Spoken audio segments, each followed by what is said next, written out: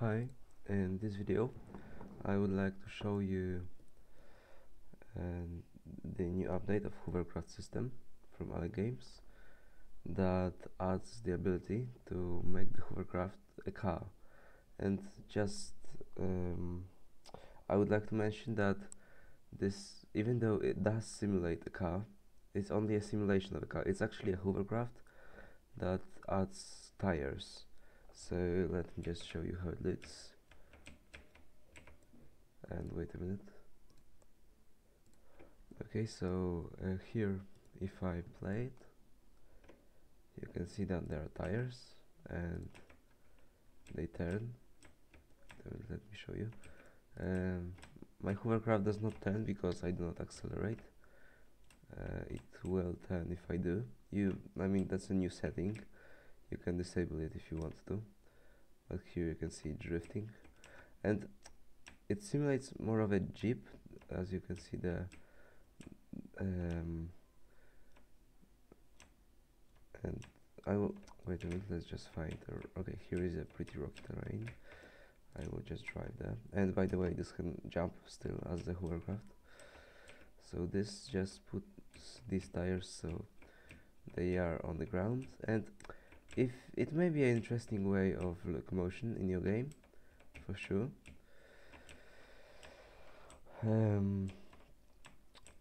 But I mean, it's not a car. Let's be real. It's a hovercraft. But you know, it looks like a car. You can, I mean, if you have the right models, it drifts, and it's actually I like the dampers. They look really nice. They look like this car would be really stable.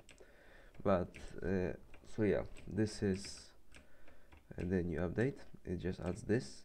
And by the way, if you would like to, because because here you can see it turns but doesn't really turn, and there is that's because in the hovercraft here the turn type is independent, and if you set it to independent, it may now turn even when it's not going anywhere. So yeah, but I prefer it to dependent. And by the way, in instant dependent does not take any velocity into consideration, so it will turn only if you accelerate, and dependent takes velocity into consideration, so if you are still going, you can turn a bit. So yeah, that's the difference. But here you can see that these are the working hover points that actually push, the ones we raise, and these tires are just placed here. They do not do anything. They are not actual dampers or anything like that. And if you wish, you can set the uptime to normal, and now they are going to adapt to the terrain even more by adjusting the rotations. So they always look, or yeah, but it may result in some weird results, so I just put it to normal, to the up. I may add some damping to this, because here on the side it looks pretty weird, so here it's yeah, that's very not natural, so here is normal, and normal fixes it. And there is some jittering because the normals change, and you can fix that by adjusting some speeds. You will, yeah, not for now though. You will be able, I mean, you will be able to fix that maybe in future updates, but for now I will not add a setting like that, so just saying, be careful of that.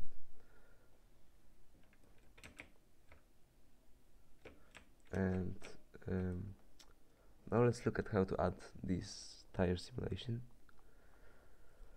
So if I just create a new hovercraft, I will just make it out of a cube, and I will place the cube somewhere accessible. So yeah, this is my cube. I just go on the other monitor. I just go Shift Alt H, and then this opens. here I set some stuff. Oh, and by the way, change this layer to something else than the ground layer. Click generate, and there is my hovercraft. It works now. So yeah, if I will just remove this, and I added tilting, so this one is going to tilt.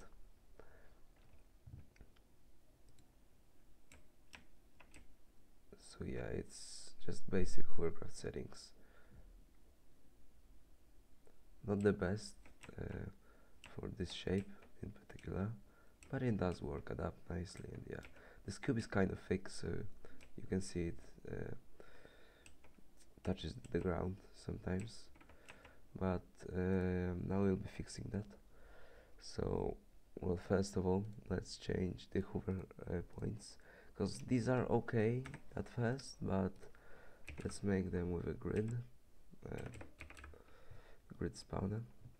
And now here I will reference this, and yeah, now I will just align,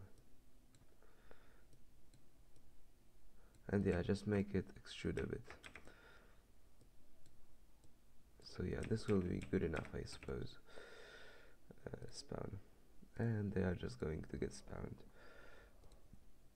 So now I have these points assigned automatically, and this is going to be way too much for this force. It will be very unstable, so I will just do velocity change and then like 3, and then copy the settings. And now let's see if this will be working, because I don't know if this amount of hover points, yeah, it works just fine. Now just some stuff that's left, so it's pretty low, as you can see here. Well, we have to turn it into a car, so that's what we'll be doing in a second. But now the ground detection I will just change to like 4, and then the hover height. Oh, and by the way, if you can make it hover like on this height, but then it's going to be really unpredictable. And yeah, the turning. But yeah, we will be raising it up a bit to like 3. Yeah, I think that this will be good enough. Let's try them out. Yeah, I will just, okay, so this was 4, 3, and then this I will change to 4, as there is 48 hover points, so maybe a bit more force will be useful. But anyway, now to make wheels and make this into a car-like thing, let's set it to dependent, because that fits the car most. It's most car behavior thing as you can get. So let's now create an empty object and call it tire simulation. And now let's add HC, which is hovercraft tire simulator.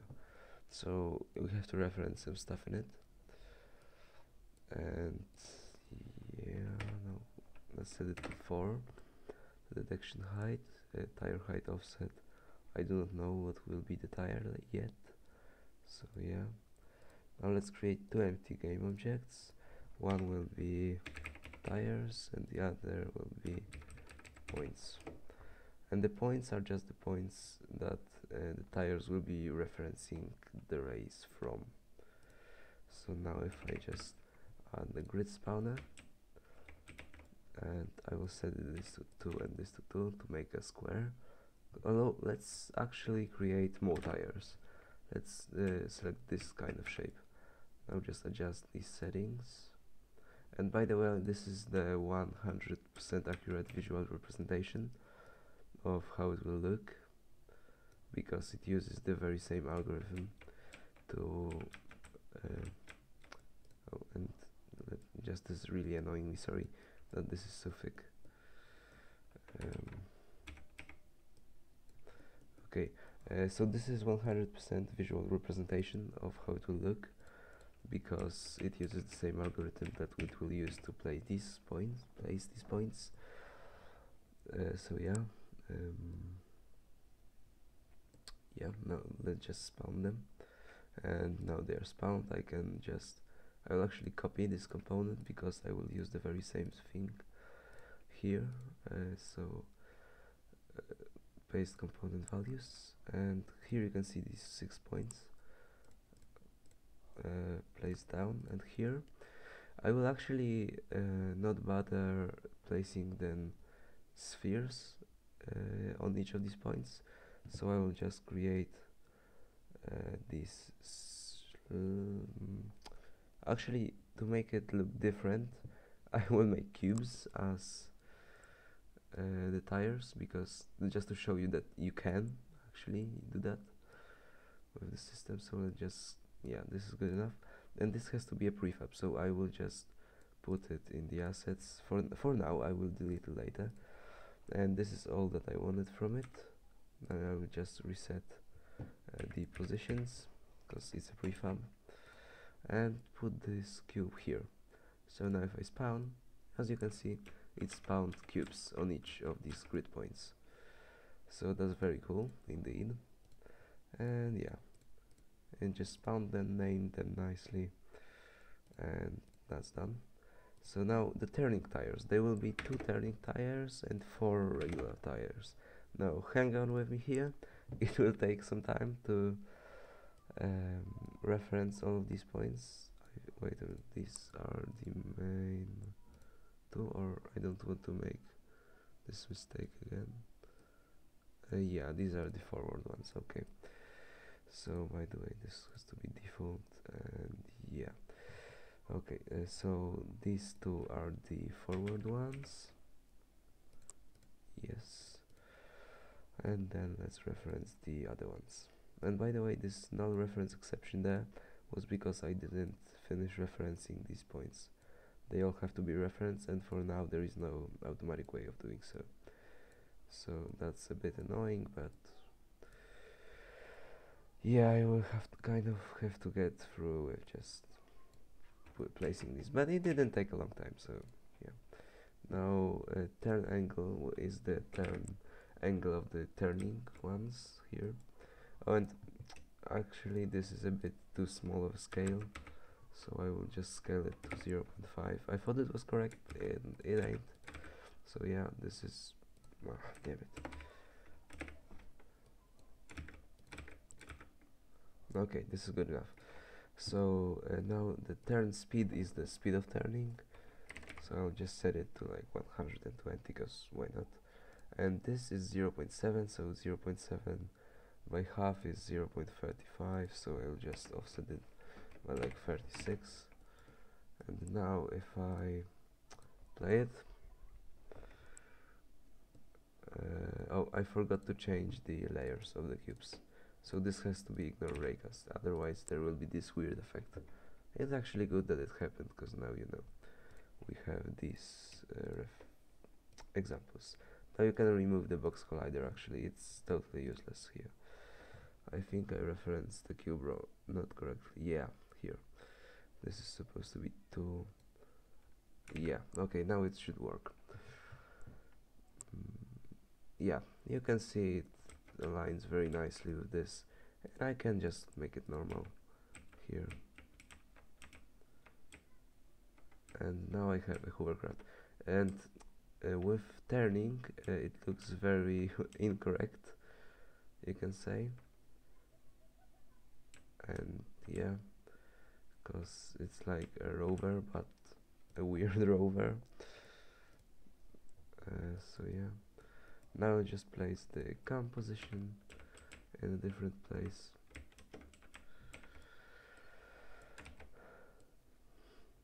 Okay, like here. And I actually enjoy these being here as a model path, so I will put them in like mesh hold. And now it will not only mask that there is something there, but it actually, I think, looks pretty cool,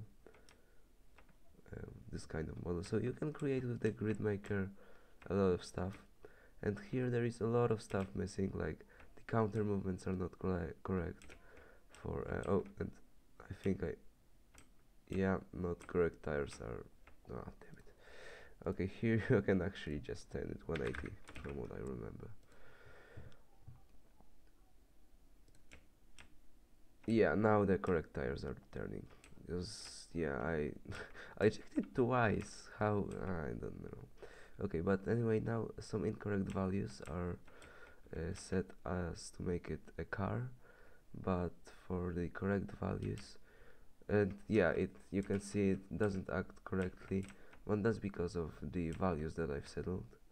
'Cause, yeah, that's yeah, but it's because of some values. If you set them correctly, it will all it will all work fine. But yeah, I will do it not on this video. For that, you may go to some different videos on my channel, and you'll be able to see how I do that. It's a long video now, but yeah. And by the way, you can see in the tire simulation route prefab that will be included in the prefabs hovercraft here. There are values that work fine, not the best, but they work very fine, and this will be a prefab too, so you can see it later. So yeah, that's all I want to show you actually, and hope it will be useful to you. It's, you know, like something different to make your game stand out, I guess. So yeah, bye bye.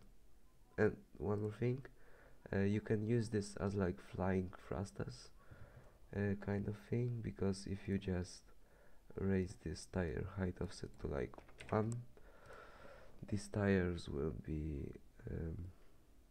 placed higher than the ground actually is. So if I were to duplicate this and make this 2 and this 0.36, I think it was, I get a pretty interesting result of having this like this. So yeah, it's like a double thingy, and you may find a cool use for it. I actually do not think it looks good at all, but you know, you may make a script that places them between boxes between, and it would look fine then. Actually, in my other asset, I think I made a script like this, and it works really well. It's very overcomplicated to place between, because I was doing some IK, and yeah, I just needed it for that. So yeah, that's an interesting result, I would say. And you can make a lot of stuff with this. It's up to you what you make with it, but yeah, that's all. So bye bye.